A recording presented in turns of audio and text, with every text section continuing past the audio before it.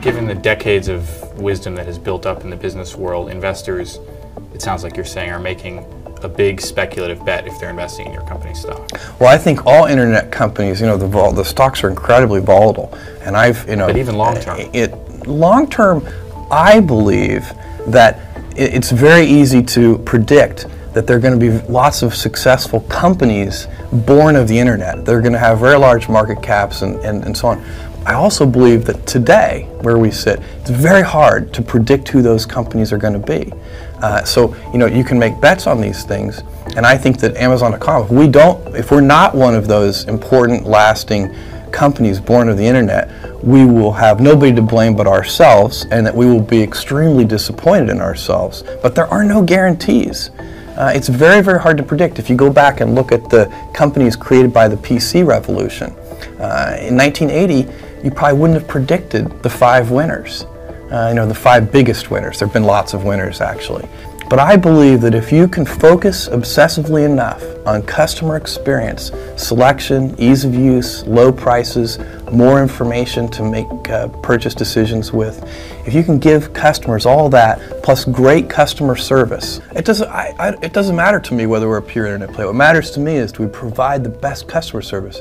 Internet, schminternet, that doesn't matter. Well, but it does matter to your investors to know whether they're investing in a company that No, they should be investing in a company that obsesses over customer experience. In the long term, there is never any misalignment between customer interests and shareholder interests. Well, that's the same argument that somebody at Walmart would make as well, wouldn't they? I don't see why not. I think they should make that argument. So it's a correct argument. Okay.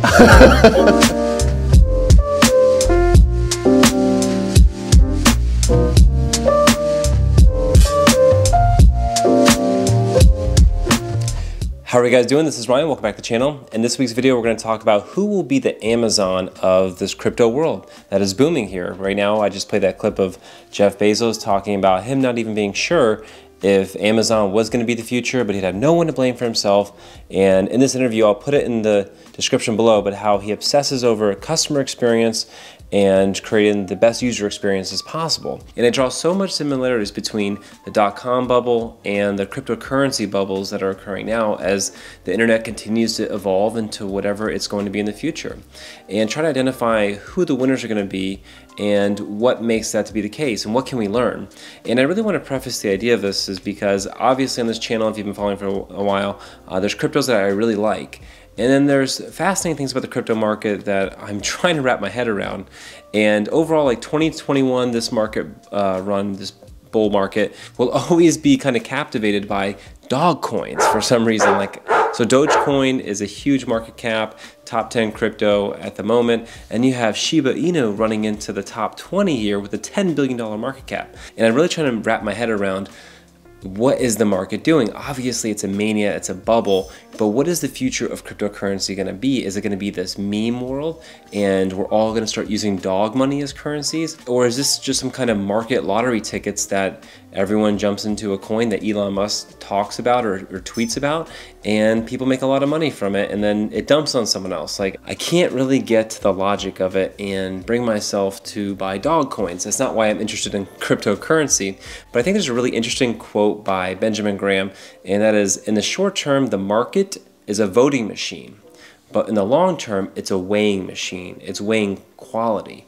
During the .com bubble, you had all kinds of companies going to super high valuations that are completely gone now. There's probably about 90% of the IPOs that occurred from 1995 to 2000 are completely bankrupt and gone. And it's going to be the same thing with cryptocurrencies. Of the 10,000 cryptocurrencies, I guarantee over 9,000 of them are going to be completely extinct in the next 15 to 20 years. But which ones will have heavy weight and quality and will be the future? To me, that's fascinating. I know getting rich in the short term is fun, but cryptocurrency, getting rich in the short term is interesting, but also I'm fascinated with the idea of changing the world, changing the way we store value, the way we exchange value, and where money actually comes from. Does it come from governments or does it come from the market? And I'm fascinated that the market is creating tools that can make people's lives better. And what I'm trying to bring light to is understand what you're investing into and have some kind of strategy towards it. And I strongly suggest actually using a cryptocurrency that you're investing in. A lot of people buy like Dogecoin on Robinhood and don't even know how the currency works, haven't transacted with it, don't have a wallet with it, don't understand what secures the network. I'm completely baffled at the underperformance of Bitcoin Cash compared to like these dog coins. And it's being pushed by a lot of people that haven't really used cryptocurrency. Like if you use cryptocurrency, you will find that Bitcoin Cash is like one of the most useful cryptocurrencies, if not the most useful cryptocurrency. And how the market is pricing it at an extremely low valuation compared to what it's giving other coins value to. So it really makes you scratch your head and can be almost frustrating at times.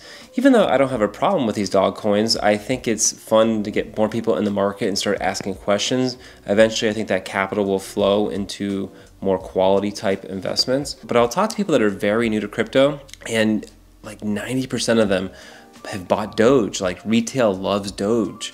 And I think Shiba is falling to that same thing.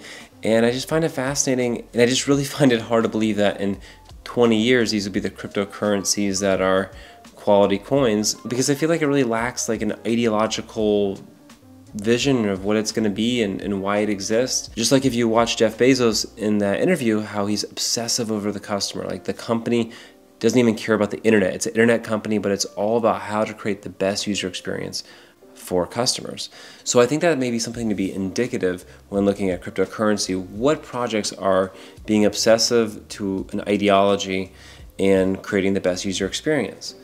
I do think there's several that really attempt to do this, and I think there's some that are falling short. And I try to evaluate Bitcoin Cash against this metric because I'm a big fan of Bitcoin Cash, and I do think it is a very strong ideological project. I think the project has held on to the white paper of being peer-to-peer electronic cash. And by being peer-to-peer electronic cash, being the best version of that, you know, being frictionless and building things on top of it. Like I think one of the best things in the whole crypto market that nobody talks about is the shareable link from bitcoin.com, where I can text anyone that doesn't even need to have a wallet cryptocurrency. I can send them money anywhere in the world. I can do it through Instagram, WhatsApp, a text message.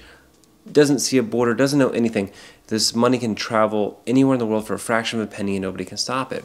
To me, that is such high value user experience. And when you actually use the currency, you're like, wow, this is extremely going to be the future. So actually, I think I'll make a video on how to actually do this, like how easy it is to send cryptocurrency with Bitcoin Cash. Subscribe to the channel to see that video on how easy it is to use. I've sent so many people money using it, but I will make a video here soon. But perhaps what could be the biggest downfall of Bitcoin Cash is how disruptive it is. It came from the fabric of Bitcoin. It was a fork. But Bitcoin has pushed itself into this highly centralized payment system through the Lightning Network, through things like Strike or the Chivo wallet in El Salvador. I've tried the Moon wallet. I've had transactions fail on there. I did it with Marc Falzon. Bitcoin's adoption is coming by force of government. So they're like El Salvador is mandating citizens to use it on a custodian app.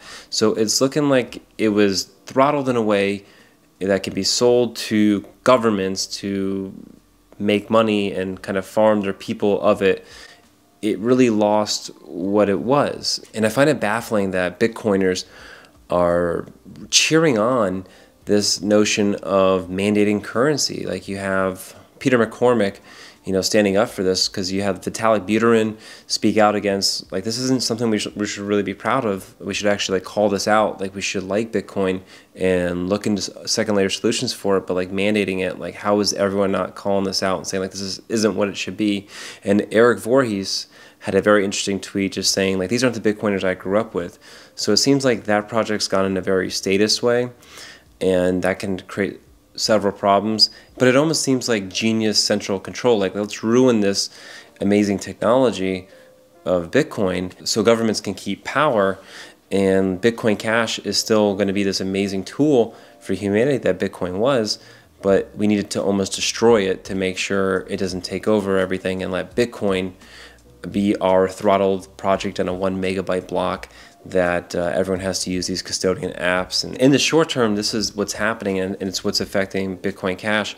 It's shedding off all these things that are trying to destroy it. So it shed off BTC, wanted to be a throttled second layer system. It shed off Craig Wright wanting to cosplay as Satoshi and kind of go in his own world and have his own project to play up his whatever he wants to be. And then you had eCash fork off with Sajay, which was the founding programmer for Bitcoin Cash. He wanted to create a developer fund, so he essentially wanted a paycheck. Every currency that was mined into existence, he wanted to capture 8% of that into his developer fund, which is not a decentralized system. Like Dash does this too. Cryptocurrency should have an ecosystem that invests in itself and improves the project, but it shouldn't be in a central way. So Bitcoin Cash uses something like Flipstarter, which people voluntarily propose their ideas to the market or the community and say, I want to do this. If you can fund me, this can benefit the whole project. It's a very decentralized and voluntary system to benefit a currency, and I find it completely fascinating. Bitcoin doesn't have this BTC. They have Blockstream that essentially controls the direction of the project, and it really makes Bitcoin Cash special, even though it's suffering. But I think in the long run, it is following on freedom fundamentals. Like I think the goal of humanity is, ever since like the Magna Carta, is to have more freedom. And cryptocurrency and the blockchain and Bitcoin and what Bitcoin Cash is a tool for that. And I think in the long term, it can be that Amazon. Like Amazon in 1999 ran up to a very high valuation, then crashed for 10 years, went nowhere for 10 years. And then now it's the largest company in the world. It's a $3 trillion company. And I think this is what Bitcoin Cash may have to go through. It may not be the quickest way to get like massively rich. I think it'll do very well compared to like fiat currency, but the market's gonna be wacky and wonky. It'll pump dog coins. Bitcoin can be stolen by governments. It'll try proof of stake versus proof of work. There'll be all these experiments that are done. But the ones that focus the most on customer experience, like Jeff Bezos and Amazon did, will be the winner, and that'll be the one I want to bet on. And customer experience, it needs to be frictionless, needs to be low cost, needs to be permissionless, needs to have fungibility, which Bitcoin Cash has privacy features through things like Cash Fusion. All these things make it superior money, and it's going to take time for the market to find the best interest of it. Most of the world has not used cryptocurrency, but yet if you look at the world that is using cryptocurrency, Bitcoin Cash ranks pretty high. I believe it is the most accepted cryptocurrency in the world. Maybe Bitcoin in El Salvador now that they've mandated it, but Bitcoin Cash in a voluntary market by far, you know, has led the way in customer acceptance, and it has that blue chip quality. It has Grayscale investing into it. It's on PayPal's platform. It does 100,000 transactions daily. It has launched Smart BCH on top of it, which makes it like an Etherum like platform that can be cheaper to build things on top than the gas fees that people face through Ethereum. So the fundamentals continue to grow strong and continue to add quality and weight to the investment. But what will the market do in the short term? How will it vote? How will it be euphoric? Very hard to tell. I do think everything in this crypto bull market will run. I think Bitcoin Cash will go over $3,000 at some point, and then it'll crash back down, and we'll see what coins fall back in the top 10 after the mania is done and everyone's done pumping coins. And you know, I think a lot of people in the Bitcoin Cash community will hold on to their crypto because they really use it actually, versus a lot of speculators in the market that are pumping coins up. But let me know in the comments, what coins do you think have the ability to be like the next Amazon or blue chip type investment? It's hard for me to have conviction in many others. I do think Ethereum has those qualities, as long as they can improve on their gas fees, which we'll see what proof of stake does. I'm curious to see what DOT does. I'm also curious to see what Cardano does. It's a very theoretical project. They still need to make things happen. There's a lot of things still in the crypto sphere that, you know, we don't know. You know, we're betting on these horses to create something in the market that people find useful.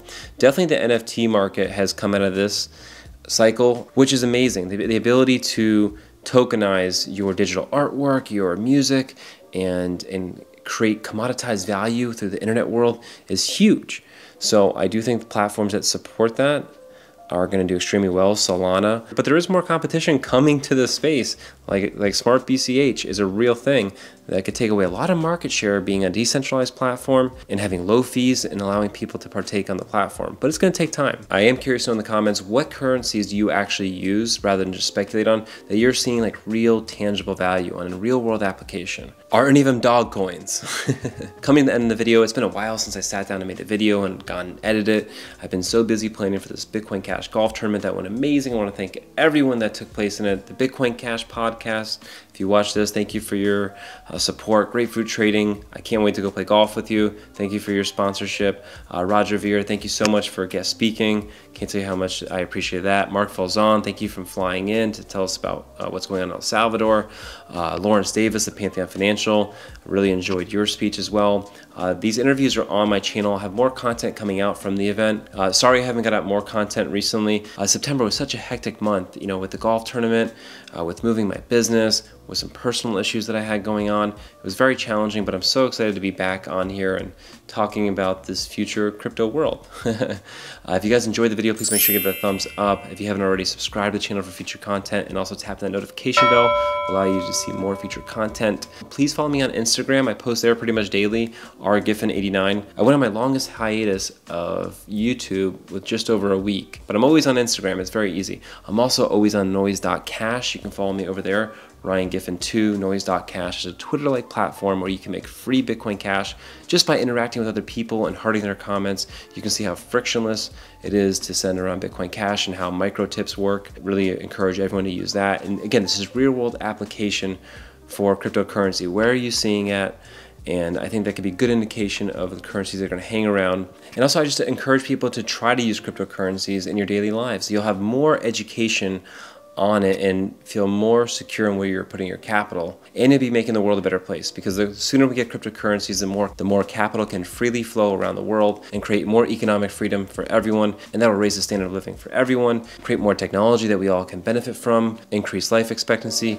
You name it, cryptocurrency will be an integral part of the future world by making the world a better place. Thank you guys so much for watching to the end, and I'll be back next week with more content. See you in my next one.